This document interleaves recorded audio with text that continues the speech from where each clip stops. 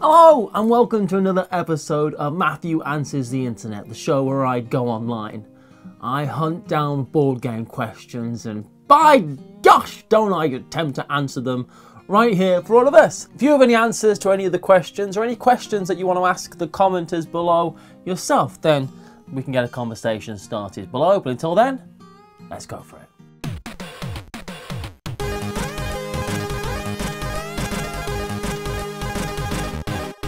The first question is one that took me a little bit by surprise, and it was just expansions, yay or nay? Now, that is a broad question. All expansions, yay or nay? So I started off answering this in my mind with just looking at what board game expansions I own, because my original thought was, nay, I don't really go in for expansions for a couple of reasons we'll get into. But the expansions I definitely own are, and I've for sure, this is not a complete list. I've got the Grand Fair expansion for Fields of Green, which is an incredibly underrated game. Fields of Green, top 10 game for me. I absolutely love it. Picomino Extra Warm. I love that whole chicken series of games. It's one of those weird series I hunted down and bought everything I could. And that's a great expansion for that game. I've got the first expansion for Coco Pelli, and that is because when Monique and Naveen from Before You Play gave me this game, they brought it all the way from America in a suitcase and gave it me. It had the expansion, which I was happy about. I have the Backstage expansion for Shakespeare, which is just up there. I have the Jewelry Box expansion for Rococo, which are both very small little expansions that add just a bit more stuff to the games. I've got the expansion for Targi, which is one of my favourite games as well. And I own pretty much everything there is to own for viticulture. I almost bought the cheese and tomatoes, the Ara Bora, whatever it's called, expansion for that, which is you can only get an official print and play version of. I might get that at some point, but I own pretty much everything there is to that, and I'll be buying the new expansion for viticulture. It should be out now. Is it out now? You know I probably already got it, let's be real. So I was like, out of all the games I only own that many expansions. Maybe for me the answer is nay. Nay on expansions. But I also like them. I don't play any of my games enough to need any expansions, really. And if I am playing that game, I'm normally playing it with someone who's not played it a lot themselves, or someone who's not played it at all, in which case I won't throw the expansion in anyway. One of the reasons I got all the expansions of Viticulture is that I played it solo so many times. So I was like, maybe some more challenges there. Also, it's one of the best games ever made, and I love it, and it makes me feel happy, genuinely, inside.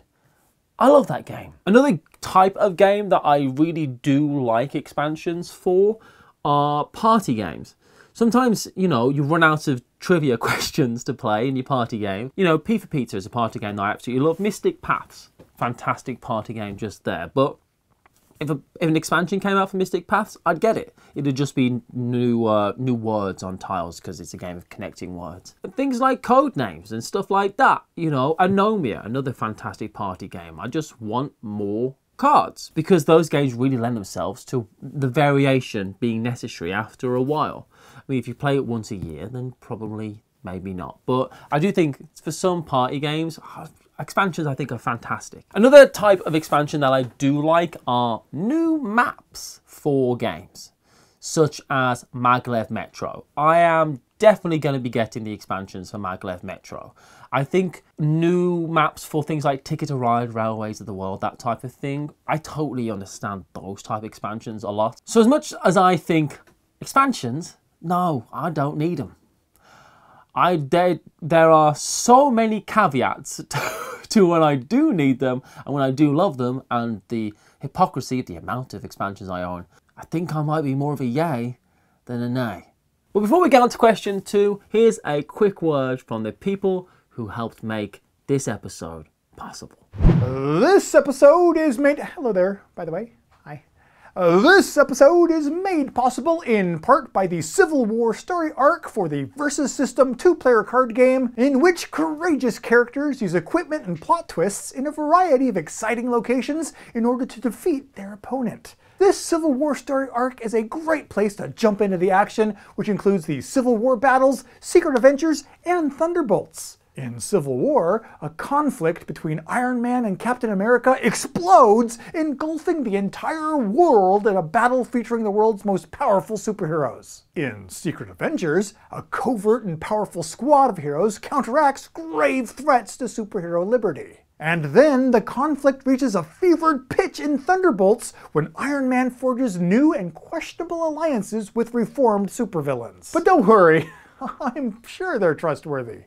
The entire Versus System 2-player card game Civil War Story Arc is available right now at friendly local game stores and by following the link in this video's description to upperdeckstore.com.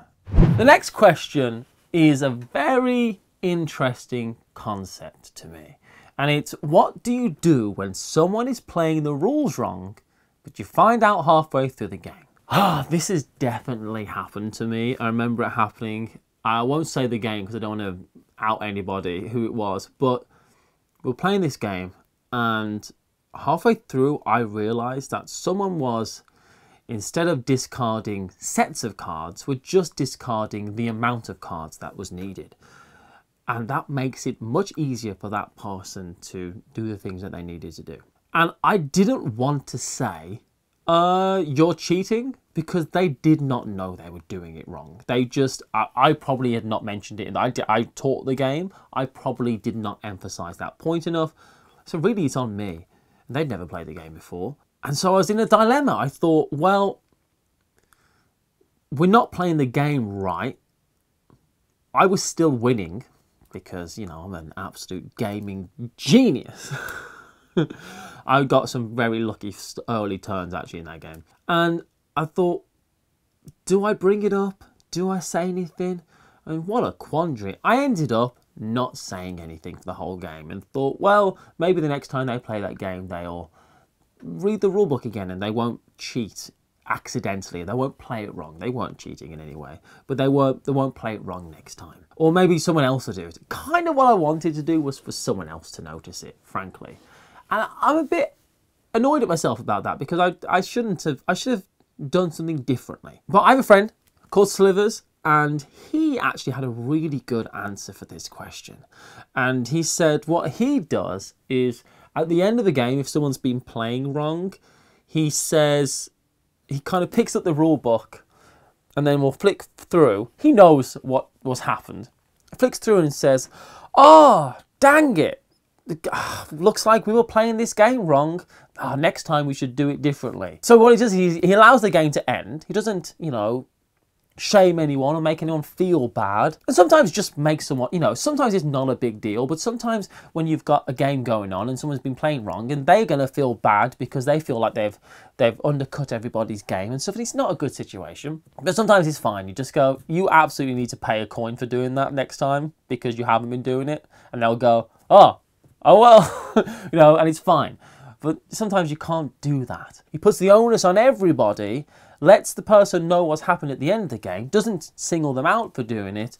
And I was like, that's a really good way of handling that situation. Because for me, board games are meant to be an experience that everybody enjoys. And everybody comes away from feeling better, having gotten something from the experience, whether that was something intellectual or something social, both, hopefully. Actually, not hopefully. I don't need something intellectual. Sometimes I just want to be very silly. I never want people to leave my table feeling worse for having been there. I never want that to happen, ever. Unless I've cooked, in which case they have no choice. They must say they enjoyed the food, otherwise they're bad people at that point, right? But yeah, I was like, that's a fantastic way to deal with that. Read the rulebook at the end, go, oh, I had a fantastic realization. We were doing this wrong. Nobody has to lose face in that situation, and I think it's a good way to resolve it. But what do you think? Someone is playing the game wrong. You're a good 55% through that game. Do you bring it up? Do you start again? Do you say something? How would you deal with that situation? I really like the way Slivers handled it. And our final question is, what are the lowest rated games in your collection and why? No, I don't know how that why was meant. Was it quite accusatory? It's like, what Why? Why do you own that game? Well, because the freedom of choice, and I like some obscure games. Does it make me feel good? Yes. It's a flaw in my character, and I can recognize that, but I do like it. So I've written down some of my lowest ranked games on Board Game Geek, and I'll just talk a little bit about why I own them. And it's again another step upon my soapbox to say, hey, just because it's rated low doesn't mean it's bad. It just means it's misunderstood. Animotion, which not only is a fantastic double pun of a name, it's also a brilliant little small box card game. It's ranked at 17,620.